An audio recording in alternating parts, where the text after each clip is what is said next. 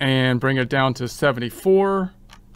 And then I'll copy that whole thing and paste it across to the 100 tests that we will make that would have an uneven coin. So now we're going to paste all the way across. So there's our table generation. Let's insert a table, insert table. And so now we have our random generator for the unfair coin.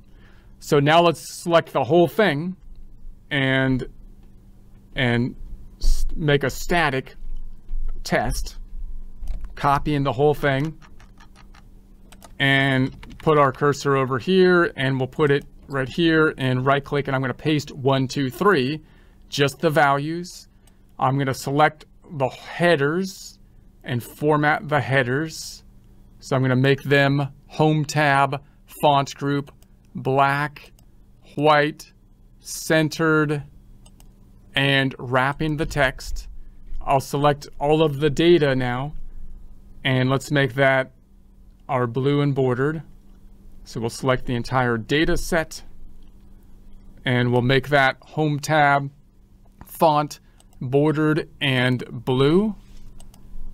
And then now when I do my count, if it's heads, it's going to say, I want you to say equals count if brackets, and then I'm going to take the whole thing, I'm putting my cursor up 1, Control Shift up, and then Shift down.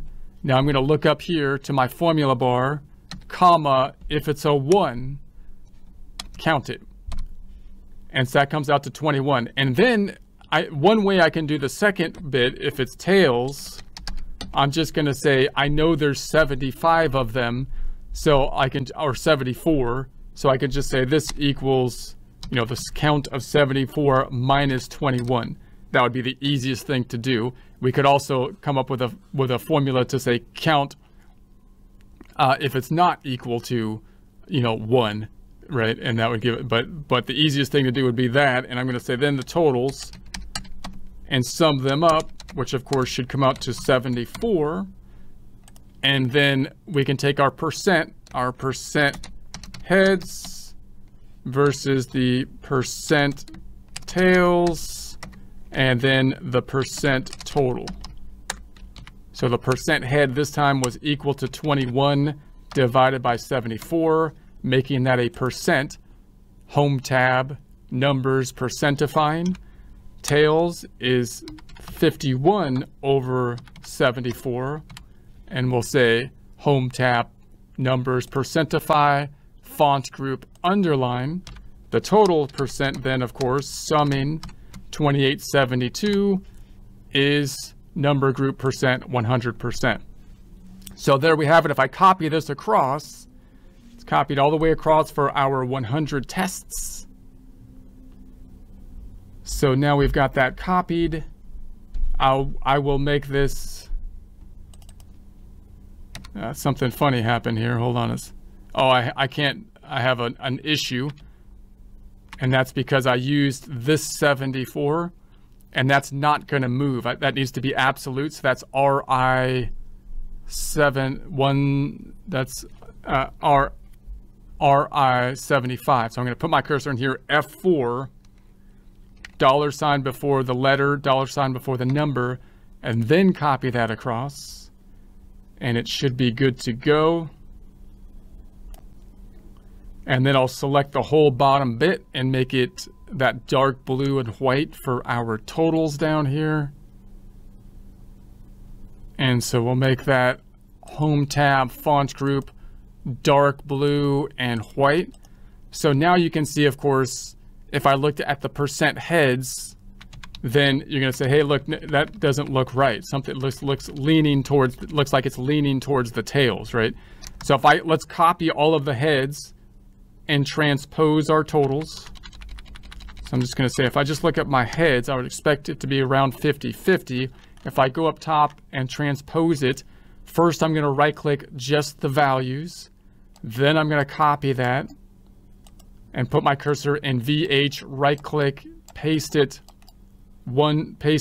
special, transpose, enter, delete all of this stuff, because we don't need it anymore. And then I'm going to insert a table, insert table, okay, make it a %, home tab, number, percentifying it. So there we have our numbers. And then if I wanted to say this is what was expected, and this is the difference, expected would be 0.5 or 50%. I'm going to double click, copying that down. The difference is 28 minus 50. And so notice the differences are all, going one way. So now we have some evidence where we're saying, hey, look, something doesn't look right according to these tests. We have a preponderance of evidence to then reject the null assumption that it's a fair coin, which if flipped infinite amount of times would come out to 50-50, right, in the total population. I'm going to delete this. Now, if I make a histogram of this data, I'm going kind of quick because we're running long on time. I can go to the Insert, Charts, Histogram. So here's a histogram of the unfair coin leaning towards tails. And you can see the center of the graph. It still looks like it's centered, but you can see where the labels are over here instead of around 50%. So the center point is spreading out over here, which is not where we would expect the center to be. Whereas if I copy the even coin and I copy the histogram we came from that, and we copy that over here,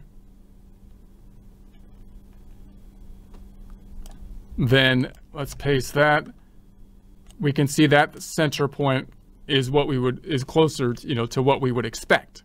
So that's our, this one's still kind of shifting over to the right here a bit. That's kind of interesting, but you get the point here. So you get, so the idea is that we would test it.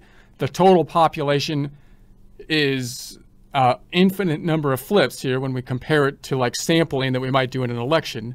So an infinite number of flips, which would be 50-50. We took a sample, which is a finite number of flips.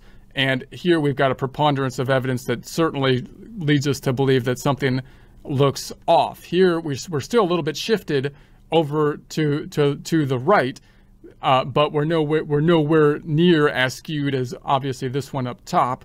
And again, obviously because it's a random sample, we can then get into questions of how close are we to the actual number given the samples, which we'll talk more specifically about in future presentations.